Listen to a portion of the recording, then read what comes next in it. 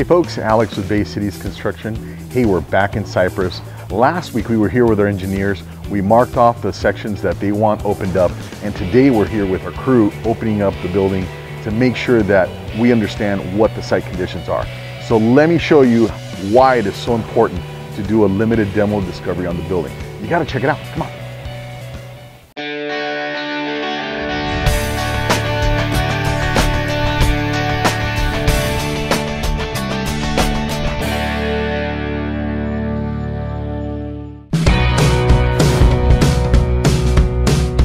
We're back. It's been a week.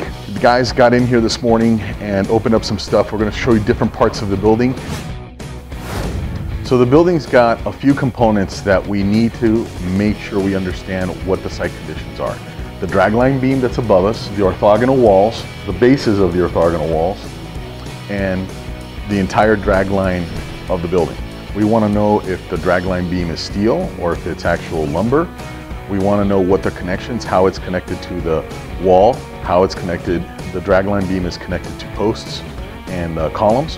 And that's all part of what we're doing today. We're opening up so that we can have a better understanding of what else we need to fix in addition to installing a lateral element. So let's talk about what's going on here. This is a structural member. It's an orthogonal wall. This is the rebar. We exposed a little bit because it was cracked, so we just opened it up to see. There's a little bit of rust in the column. How bad that is, we don't know, but see this crack right here? An earthquake will break anything that's weak, and pipe columns will bend here at the base where they're going to the ground. This mud sill, there is a bolt there, that's good. The problem is that they notched out this big wall stud, and then there's absolutely no plywood. There's no plywood shear on either side of this wall. So this wall, although it carries a gravity load, it's not a very good lateral resisting wall. We have to deal with that. In this case, the engineers are probably going to call for the stucco removal and then the installation of new anchor bolts and new plywood shear, but we'll see. We're going to share this info with them and it'll be up for them to determine that. So let's go over to the exterior wall because this one has got some crazy damage. So this is an orthogonal wall that is an end wall, right? So it's kind of really important. This base here, there's a lot going on. This is a big 4x8 member that's been completely termite damaged. It's actually not touching the ground anymore. So that means that a lot of its load is sitting on these bolts right here. The biggest issue is here that it's not touching the ground. See, I could stick about 3 inches of my knife. In an earthquake, when you start getting lateral force this way, it's very easy to predict that post is actually going to crack in half. Now behind here there is a sheer plywood, but it's been exposed to water damage. It's really soft. This is one of the reasons it's so important to do these limited demo and discovery, because the earthquake is going to find every weakness in the building. We could put some amazing new moment frames and all sorts of new timber and lumber up in the floor system, but if the bases are no good, everybody knows you need a good foundation in order to have a solid house. So let's go to the other part of the building and let's go see what the dragline beams look like. By the way, if you see these little dots, it's my way of marking there's going to be a moment frame, and then this is the direction of the beam. That could change based on a few factors. If we find any infrastructure that's going to be in the ground within the footprint of the grade beam, we gotta move the location, because many times, well, we cannot stick any gas lines in there and sewer lines can't be in the grade beam either. So it becomes problematic. Choosing where the grade beam is going to be is a very important part of this process. And that's why we have to open up the walls to make sure we understand what's in there. The next thing we're going to do is we're going to map out the sewer connections. So let's check out this area here.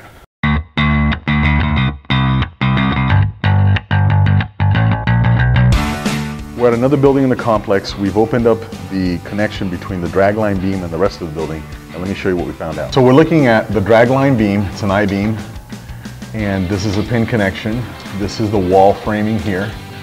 You notice there's a kind of a top plate over it. There's probably bolts connecting that to the I-beam. It's hard to say. We got to open up a little bit more. As you can see, there is plywood on the exterior of this wall. The question always becomes, what is the condition of the bases of these plywood? at the base. There's no real bolt there. No significant damage on the base of this. We're always looking for stuff like this. This is kind of a knot that blew out. There's real wide checks on the surface of the plywood. You know, it indicates that they're dry, right? You always wonder how much deterioration there is in the strength of the plywood when you have big wide checks like that. Let's go over to the corner and see what it looks like. This thing is notched. Pretty much every damn joist at the end of the shear wall is notched for this little nut and bolt.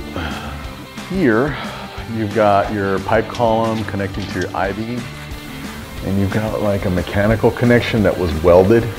The next thing we're looking for is this connection here, the top of the wall, and then ultimately, what's the quality of the connection between the top plate and the floor joist for the second floor. All right, so let's go take a look. We've opened up a couple of other sections on the other side of the building, and let's take a look at what that looks like.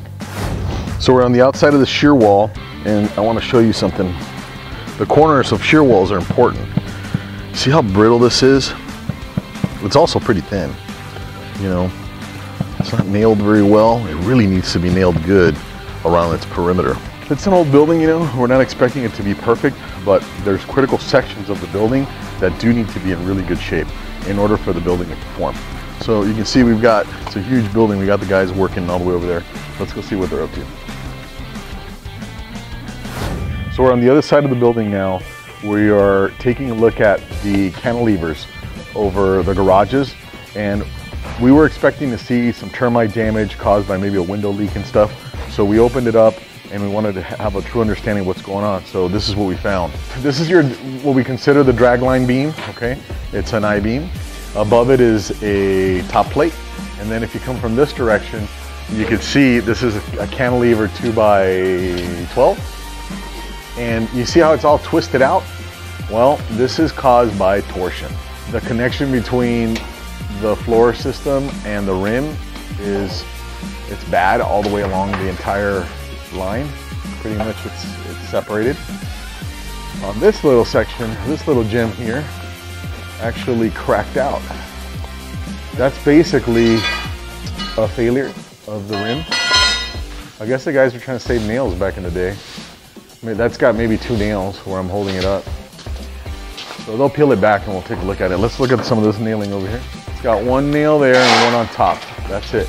Even though they're double and it's only got 1 nail.